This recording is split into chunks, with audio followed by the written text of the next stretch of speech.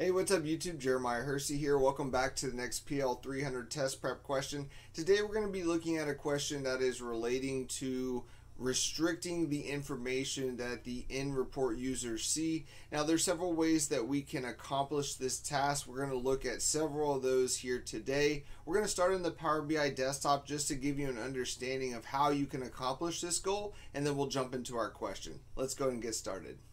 So here we are inside the Power BI desktop, and I want to point out a couple things here. In the upper left hand corner, so you'll see these icons here. So these icons represent several different views available. So the first one is known as the report view. The second one here is known as the data view, and the last one here is known as the modeling view. So as we look at these different views, the report view is going to be all of your visualizations, your slicers, your graphs, everything like that.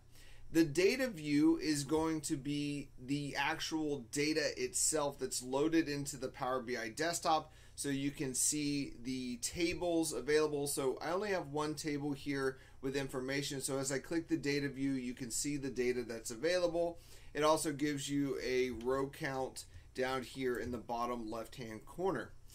And the modeling view is how to create relationships between your tables. Now, because there's only one table, there are no relationships available, but this does give you an availability to change some of the properties relating to the table itself and the columns within inside of it. So if you hover over the table, you're going to see this eye icon pop up. So this eye icon is going to allow you to hide columns from the report view. So if I click this eye icon here and I hide it, what that means is that in the report view, this 2021 column is no longer going to be available. So if I go back to the report view, you can see over on the right hand side that the 2021 column is now gone from that table. Now, this only hides the value from the report view. It's still loaded into the Power BI model, and so that data is still available with inside of the desktop. So just because you hide it doesn't mean that it's not loaded with inside of the desktop. It still is. And if I right click here and I choose view hidden, you can see that that 2021 column now appears with that icon chosen, meaning that it is hidden. So it has the eyeball with the slash through it, meaning that that column is hidden from the report view. So that's the first way to minimize what columns are available for the end user to see within inside of the Power BI desktop. When you publish out to the service, those are not going to be available. But if you have the proper permissions, you will be able to still see that information hidden, and you could potentially change it as well. So as we look at the modeling view, there's other ways that we can change this. If you look on the properties pane on the right hand side, you're going to see this section where it says is hidden. So notice I have the 2021 column selected here, and is hidden slid to yes. If I choose 2022, you're going to see the is hidden is selected no, meaning it is not hidden from the report view. So the hidden feature only hides it from the report view. You can still see that data inside the desktop or inside the Power BI service if you have the proper permissions to edit the report. So this doesn't actually get rid of that column, it just hides it from the report view. So if I want to remove the column, so I can just select 2021 and click delete here, and do I want to delete the 2021 column? I can select yes. This now removes it from the Power BI desktop, so it's no longer loaded. If I go inside of the Power Query editor, once again, it's not going to be there. So as we see here, there is no 2021. You can also see the step over here on the right hand side in the applied step section to remove that column. So when we're talking about data model size, the data model size is affected by how many columns you have and how many rows you have. Because I have eliminated the 2021 column, I have now efficiently reduced my model size. So removing columns reduces the model size. And the last thing I want to talk about is row level security. So row level security is up here at the top, and this is a way to manage security roles with inside of the Power BI desktop, and you assign those roles in the Power BI service. Now this effectively limits data based on an email address, but once again, if you have the proper permissions, you're going to be able to see all of the data. Currently, the 2021 column is not available in this model, and I could restrict this based on a specific role that I want to create in order to effectively limit what information is displayed to end users. But once again, if I'm looking at that 2021 column, if it's not loaded into the desktop, I'm not going to have it available, and so that is also going to reduce the model size as well. So let's go ahead and take a look at our test prep question.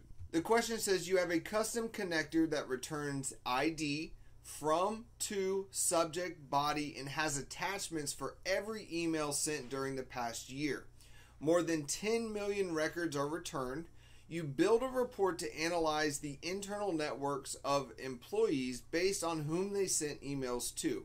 You need to prevent report recipients from reading the analyzed emails. The solution must minimize the model size. So as always, let's look at some of the key pieces of information here. The first one is we need to be able to prevent report recipients from reading the analyzed emails. So with that, we have a couple different options here. So we talked about being able to hide the information. We also talked about removing the columns as well. And we also briefly talked about row level security, or RLS. So we can prevent report recipients from reading the analyzed emails using these three options potentially. But the key piece of information that really is going to help us answer this question is the second sentence here. The solution must minimize the model size. This is the key piece of information for this question, minimizing the model size. Remember, to minimize the model size, you must remove rows or columns from within inside of the Power Query Editor or the Power BI desktop. And so as we look at these questions, we have to think about all parts of the question and how to answer it properly. So A says, from the model view, set the subject and body columns to hidden. Well, if we hide it, that is effectively going to prevent report recipients from reading the analyzed emails, but if someone has the proper permissions, they're still going to be able to see those hidden columns. Additionally, hiding the columns does not minimize the model size. And that's a key piece of information here, is minimizing the model size. So option A is not going to be correct because it doesn't effectively minimize the model size. And if you have the proper permissions, you're still going to be able to see those email content. Option B says remove the subject and body columns during the import. Well, if we remove the columns during the import, it is not going to be loaded into the desktop and therefore not going to be available with inside the Power BI service as well. So this is definitely a potential option for us. Option C says implement row level security, or RLS, so that the report recipients can only see results based on the emails they sent. Once again, implementing row level security is a way to prevent report recipients from analyzing the emails, but if you have the proper permissions, you're still going to be able to access all of the information within the report. Not only that, but minimizing the model size means that we have to remove some of the information, and so just implementing row level security is not going to be effective enough for us to minimize that model size. So option C is not going to be correct. The correct answer is going to be B, remove the subject and body columns during the import. I want to thank you so much for joining me. If you like this video, give it a thumbs up and subscribe to my channel for more content. I'll see you in the next one.